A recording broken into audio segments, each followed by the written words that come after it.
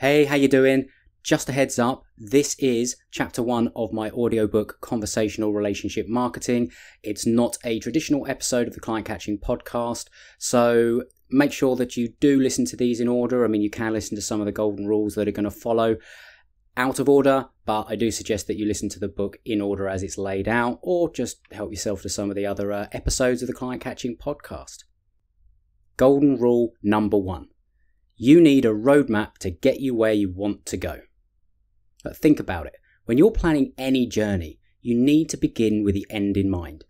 You need to know where you want to get to so you can plan your route for how you're going to get there based on where you are now. Now, the same principle applies to growing your business and your client base. In this case, the end in mind, it isn't that you just want to do some marketing. See, the end in mind is that you want to grow your business. But you need to know specifically what that growth looks like. This is your goal. This is your destination. Now, for most of the service businesses and B2B businesses that I talk to, they don't need thousands or even hundreds of clients to grow at a steady rate. To be honest, it would break their business. So it's not usually a high number. So in order to set your destination, you just need to ask yourself a simple question. What is the level of the growth that you could realistically fulfill on that you would need to achieve in order for you to be happy with your progress 12 months from now? What is that revenue number? Now write that down, because now you have your goal and it's important. Because if you don't have this, you're going to be drifting on the metaphorical open ocean for a long time, because you'll be a victim of the current with no idea of where you're going. And if you don't know where you're going, you don't know which tactics to use to get there. So you end up trying a bunch of random stuff and getting random result. You need to know the numbers of successful growth. Now, I'm going to show you how this works using conservative numbers, as I believe it's a much better idea to approach all of your marketing activities assuming bare minimal results. Because if it still makes sense at this conservative level, then we've got a winning formula. So let's say you need 12 clients in a year to reach the revenue goal that you've set yourself. Now, the next thing you need to know is how many serious sales conversations do you need to have where you make an offer to a potential client? How many of those do you need to have to get those 12 clients?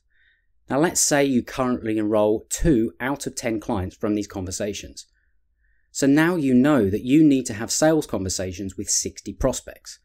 So once you know this, now you can work out how many leads you need to generate in order to have those 60 sales conversations, right? So let's assume you generate 2 conversations from every 100 leads generated.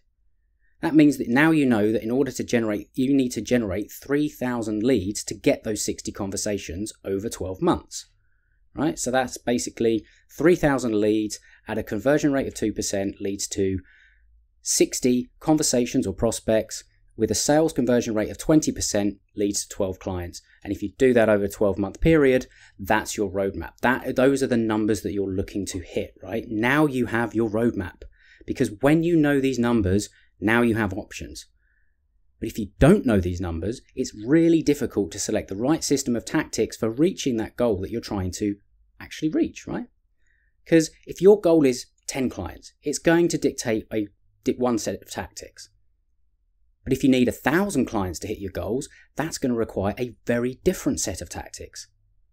So by knowing your goal, your destination, and working backwards, you can define the right strategy to replace the thousands of potential tactics out there with just a handful at most. Yet the key to understanding the potential behind a business development strategy like this one I'm showing you here, it comes from understanding another very important number. And it's one that I find that most people rarely think about. And that's the value of a conversation. Now, just for clarity, when I refer to a conversation specifically here, I'm talking about a serious sales conversation where you make an offer to a potential client who is in a position to invest with you, they have the problem that you solve, and they're motivated to solve it, right? So, in order to understand the value of a conversation, you'll need to know your client lifetime value, or your CLV, and your close rate, your CR. Now, why? Well, it's because you'll then use a simple little formula to calculate the value of a conversation to your business. And that is customer lifetime value times close rate. That's your conversation value. So let's say you sell a service for £3,500 per month, and on average, a client stays with you for 12 months. That means that your client lifetime value, your CLV, would be £42,000. Now, let's say you're not even getting the 20% close rate from what I just went through earlier, but an even more conservative 10%. So when you plug this into the formula, you have a 42,000 client lifetime value times a 10% close rate. That means that each conversation that you have has a value of £4,200. Right? That's a valuable conversation. So then you can ask yourself the question, how much is generating 10 conversations a month worth to you? Now, according to the formula above, this would be worth £504,000 a year, or £42,000 per month to your business. And you get that by your conversation value of 4,200 times 10 conversations per month over 12 months, right? And that is how you get the £504,000 a year. It is a little bit easier to look at this in the actual written guide, so make sure that you go and grab your copy at thinklikeafish.co.uk/free book, right? Because what you can do then is go ahead and plug your own numbers into the formula, and hopefully it gets you pretty excited about the potential here, and it spurs you on to continue listening so that you know how to generate these conversations, right? There's just one more thing that you really should do first, and that is set your targets and achieve them, and actually know how to do it. Now, I've included in the book a link to my one-page business growth roadmap and workbook. It's all in the action steps at the end of this golden rule, and obviously in the written book. So make sure again you go and get that at thinklikeafish.co.uk/free book, and you can go into this a little bit deeper. But for now, you can think about it a little bit like this, right? Because having done this for over 17 years now, refined it and helped hundreds of clients with it too, I found the following to be a really effective way of setting your goals and making a simple plan to reach them, right? So the first thing is to set your goals for the next 3 years. And really, I should really say vision here for the next 3 years. But you've got to think about things like, where do you want to be in the next 3 years? What does your lifestyle look like? What does your business need to look like to achieve this?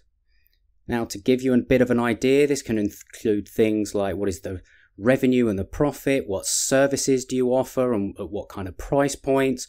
What does your team look like, and all those sorts of things? Because you need to be ultra clear about what you want in order for this to be effective. Because with this information, now you can work backwards and break it down so you have a plan that will help you stay on track to achieve it. What needs to happen in the next 12 months for you to move closer to this goal? Then you break this down into what needs to be achieved in the next 90 days, then break it down into what needs to be done this month and this week, and then you can break it down as granularly as what you need to do today.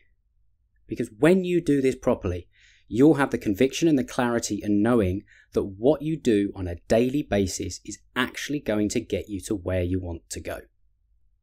Okay, so I have flogged knowing your numbers, setting goals, targets to death pretty much. So now it's over to you, over to the action steps. So go and get a copy of the written version, where you can click in the action steps at the end of this chapter to get a copy of my one-page growth strategy roadmap. You can complete the accompanying workbook, which is there, and get a copy of my Growth Accelerator Ecosystem Projection Model and start to see what numbers you need to hit in order to achieve your growth goals. So that's it for this golden rule. Let's move on to golden rule number 2. Thank you ever so much for listening today. I know there's a lot of podcasts out there you could be listening to. You've chosen this one, and for that I am truly, truly grateful. If you're a first-time listener or a long-time listener and you haven't yet subscribed to the show, please make sure that you do, because you'll get updated of the latest episodes every time they come out. And if, again, you are enjoying it, I'd really, really appreciate a honest rating review on Apple Podcasts.